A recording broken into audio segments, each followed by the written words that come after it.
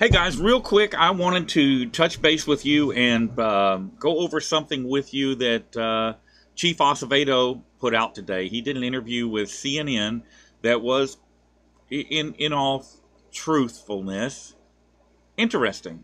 He made some good points, and I will link in the description of this video the full interview.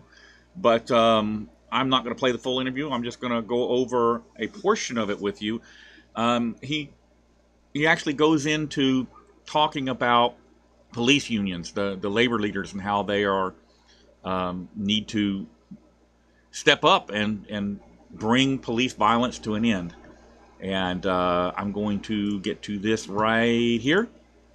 And this is good old Chief Acevedo in his office. So here I can get to play.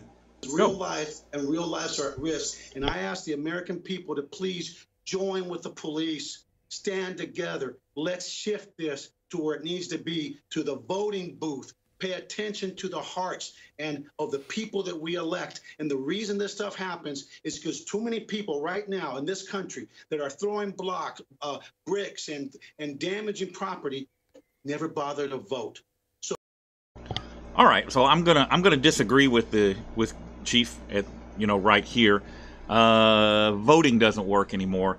The Fraternal Order of Police owns most of the politicians. The police unions own the politicians. They throw so much money at them to get them put into office that somebody who's anti-police, or not necessarily even anti-police, but believes in accountability, can't get into office.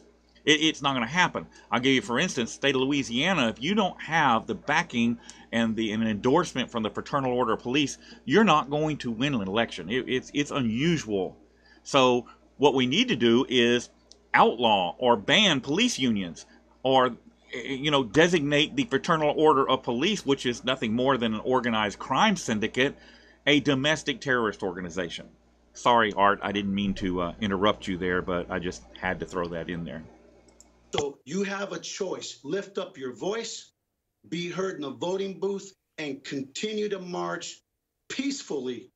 So the focus remains on bad policing, criminal policing. And let's be real honest, this is not just about policing. It's about society and this disproportionality of the things going on in our country, from education to health to food to everything that we all as human beings hold near and dear. So please, please don't react to that. If we just hug one another, the only thing that will happen to overcome hate is love and engagement. Let's engage and let's do what we can control, which is our own actions, our own hearts, and exercise without fail our right to vote. All right, so talking about protesting, here's the thing about protesting. I have preached to protest peacefully for a long time. Other activists have preached to peacefully protest for a long time. The problem is peaceful protests aren't making a difference. They're not making any changes because the politicians aren't listening. The chiefs of police aren't listening. The union, the police officers on the street aren't listening. But they listen when protests turn violent. They listen when things aren't going their way, when they actually get put in harm's way and have their feet held to the fire. Then they listen. So being able to have peaceful protests is great. I love it because nobody gets hurt, no property gets damaged. But unfortunately, that's not working. It hasn't been working. Now things have changed. And it's not our fault. It's the police's fault. It's the politicians' fault. It's the union's fault. Police Chief Acevedo, those are very strong words, and particularly you are a Cuban immigrant. You came when you were 4 years old to the United States, and you are the police chief, the first such in the city of Houston. So I want to ask you lastly, there have been reforms planned, made. For instance, in Minneapolis, the police force did implement training on implicit bias, on mindfulness, de-escalation, crisis intervention. It did diversify the department's leadership. It did create tighter use of force standards. It adopted body cameras. In other words, it did all this stuff, but it did not work. Chief Acevedo, what is it going to take? How much reform? How many of these, playbooks? What is it going to take? I'm going to interject again. Sorry. The reason it didn't work, the reason reform didn't work, is because the police unions control the department, not the chief of police. They have a bad officer. You can't fire him.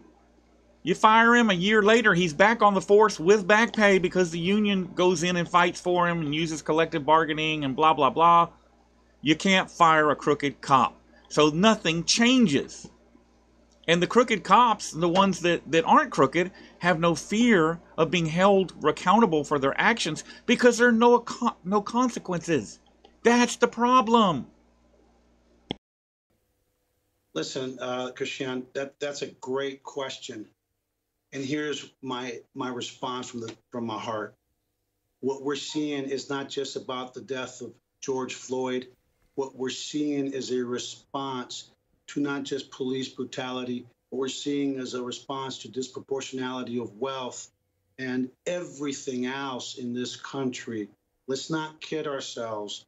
Unfortunately, when good policing happens, which happens every day in our country, it doesn't make the news.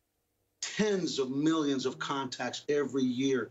In very dynamic situations, it doesn't make the news. We're the most visible cog of government, and when we get it wrong, there's no excuse. We can't excuse it. We have to accept it.